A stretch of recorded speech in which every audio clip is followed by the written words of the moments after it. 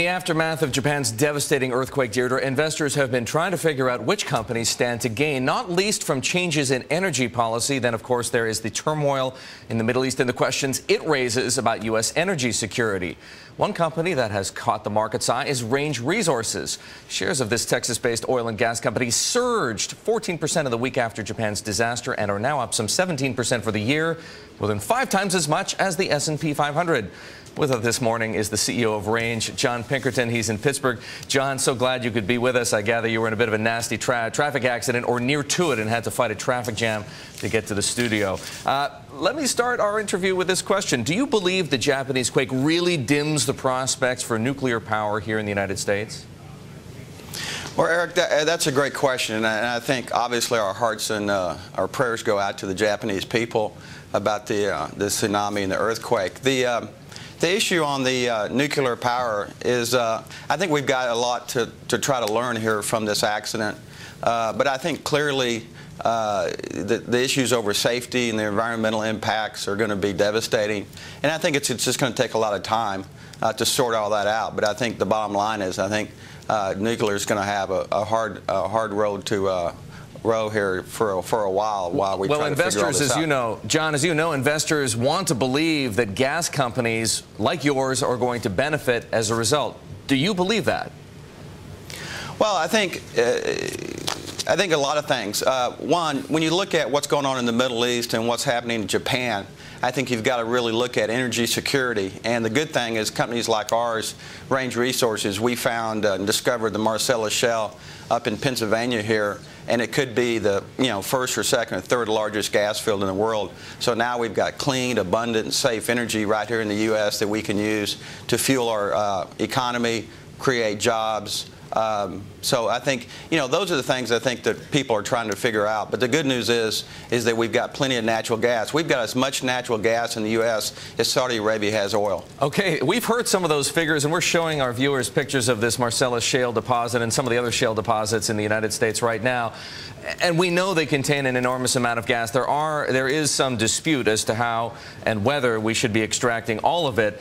But there's a bit of a disconnect that I want to explore with you. The performance of some oil and gas stocks in the past week and the performance of natural gas. Natural gas isn't going anywhere. In fact, over the past few weeks, natural gas futures prices have come down. They're still hovering around that $4 per million BTUs. At what point, and this is critical for an energy company like yours, how much more demand must we see in order for there to be a shift in the supply-demand balance to drive those gas prices back up, make companies like yours more profitable?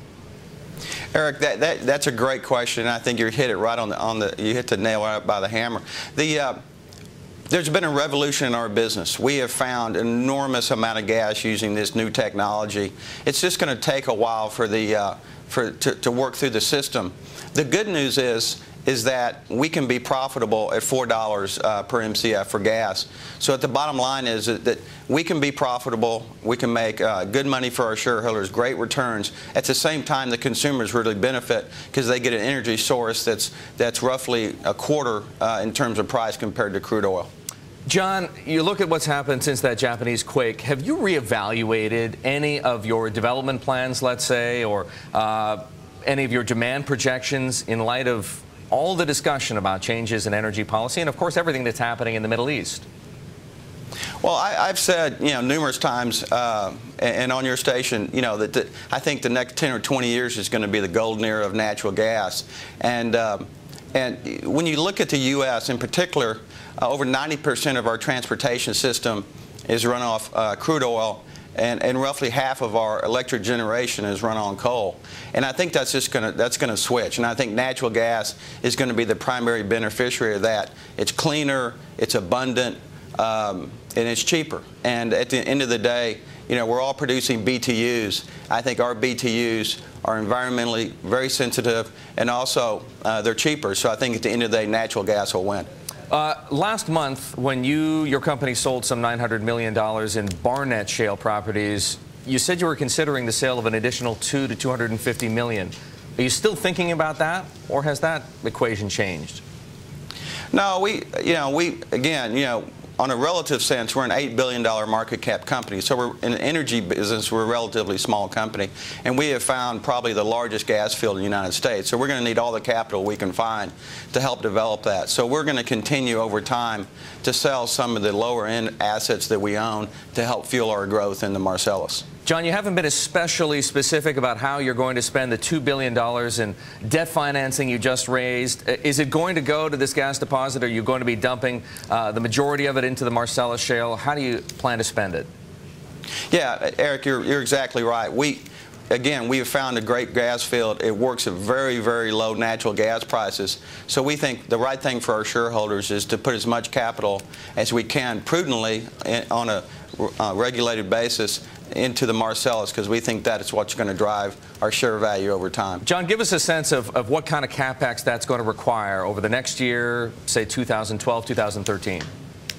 Well, we're looking at spending roughly $1.4 billion this year, and probably $1.4 billion next year, and then we'll ramp it up after that. So we're, it's going to be significant.